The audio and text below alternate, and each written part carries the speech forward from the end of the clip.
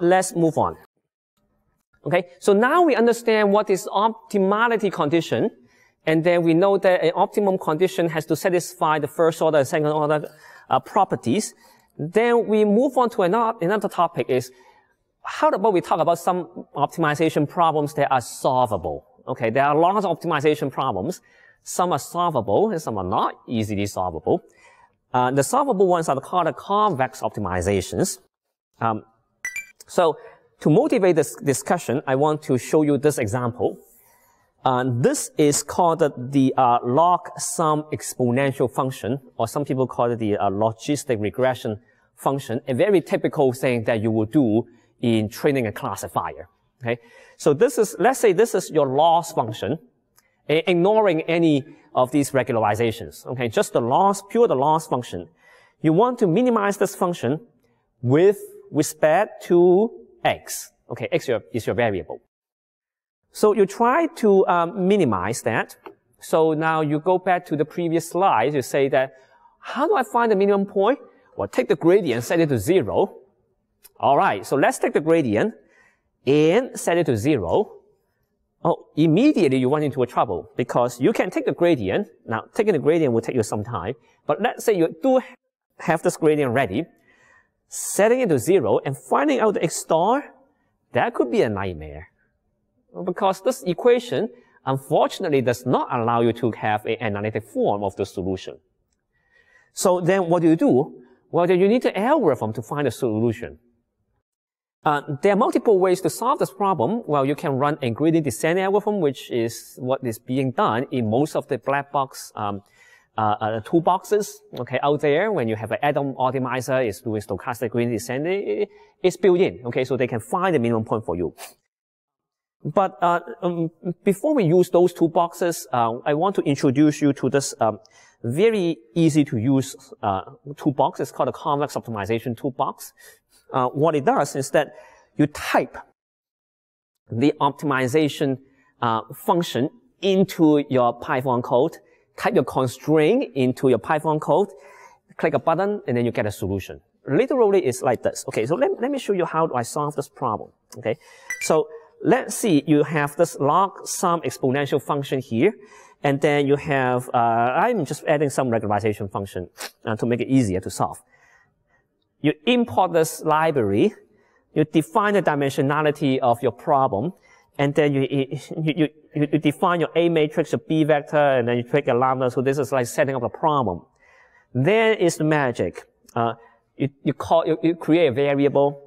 You say that objective equals to cp.minimize cp.log sum exponential a times x minus b, a times b plus b or minus b, plus lambda times cp.sum square, cp.sum square. Okay, just literally put all these down, following the correct syntax.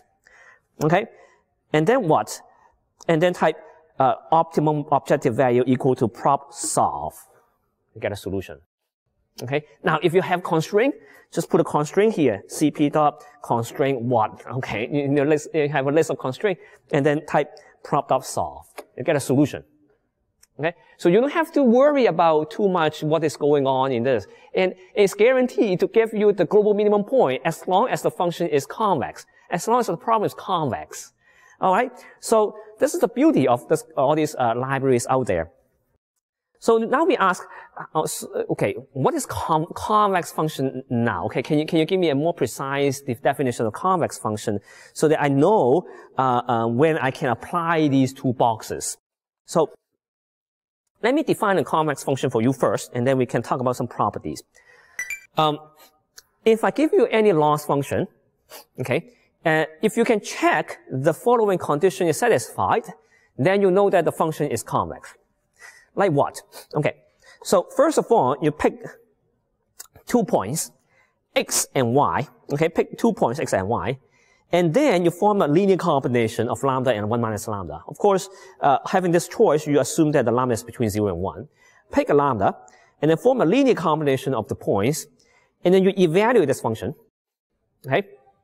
If it is less than or equal to lambda times the function evaluated at x plus 1 minus lambda times f evaluated at y, if that inequality holds, you have a convex function. Now, you don't get this equation, no worry. Let's draw the picture. Okay, so let's say you have a function here. Okay, this is your function. Here is your x. Here is your y. The linear combination of lambda x and 1 minus lambda y is somewhere in the middle. Well, it has to be somewhere in the middle because your lambda is between 0 and 1.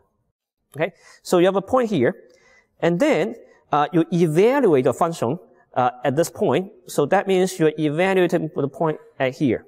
That is the left-hand side. Is it good? Okay, so you have a function, you look at the point, and then you evaluate the point at here. Now, let's look at the right-hand side. The right-hand side says that I have fx is here, and then fy is there. You form a linear combination of these 2 points, that means you're drawing a line. Okay? And if this inequality says that this red line is always higher than this black curve. If you have that inequality satisfied, yes, you have a convex function. Here is a kind of example. This is not a convex function. Why? Well, you pick x, you pick a y, you form a linear combination of x and y. You look at the midpoint, you pick a point here. This is your evaluate point. This is your left-hand side. And then you look at the red curve is below that. So that is not a convex function. So if you want to draw a simple picture, what is convex? Well, this is convex. This is not a convex. This is called concave. Okay, so convex functions is defined as functions whenever you have a positive curvature. Okay, or it satisfies this criteria where you draw a straight line. The straight line is always above all the values under the curve. These are a few examples. Okay, which one is convex? Which one is not convex? This is convex. This is also convex, by the way. Okay, this is called strictly convex because at any dimension, okay, any angle is convex. This one is just that at one angle, this angle it is convex, but at this angle it is not convex. It is straight line. Okay, so it's still convex. This is strictly convex. This is called concave, and here this is non-convex. Now there are other ways of verifying convexity. The first one is the one I just introduced, okay, which is really I call it the definition of a convex function.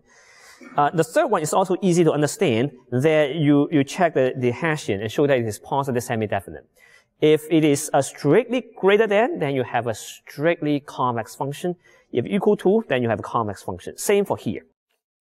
The second criteria is called the first order convexity criteria, where you can show, if you can show that fy is bigger than fx plus this gradient f transpose y minus x, if you can show this to hold for any xy, then you also have a convex function.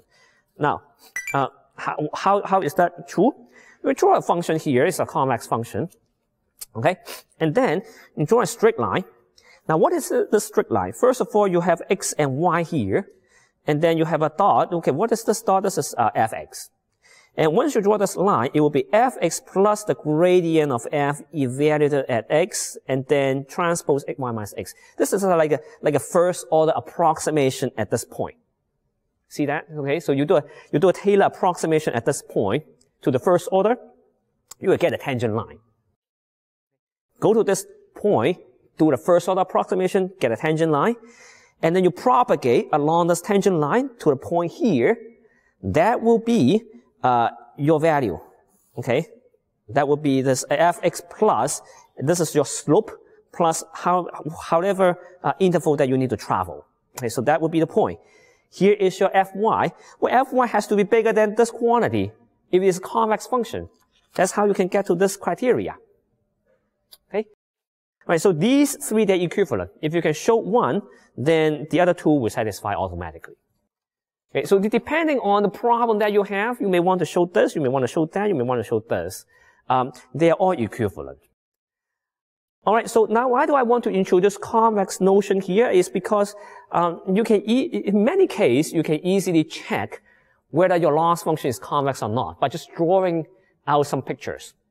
Okay, and if the function is convex, you have a pretty good sense that if I run my gradient descent or stochastic gradient descent, the solution that I'm going to get, it will be global or not. So you have some kind of certificate to your solution. If you are looking at a deep neural network, then you realize that the space is highly non-convex. And so then you need to worry, okay, if I run a stochastic gradient descent, will I ever converge to a solution I want? Then you need to look at all these regularizations, and then I analyze the stochastic gradient descent algorithm to see if there's any smoothing going on in your algorithm. Okay? So this convex analysis is playing a crucial role throughout the course. Out there in any literature, in any conference, convex optimization is everywhere. So pay attention to this notion of convexity.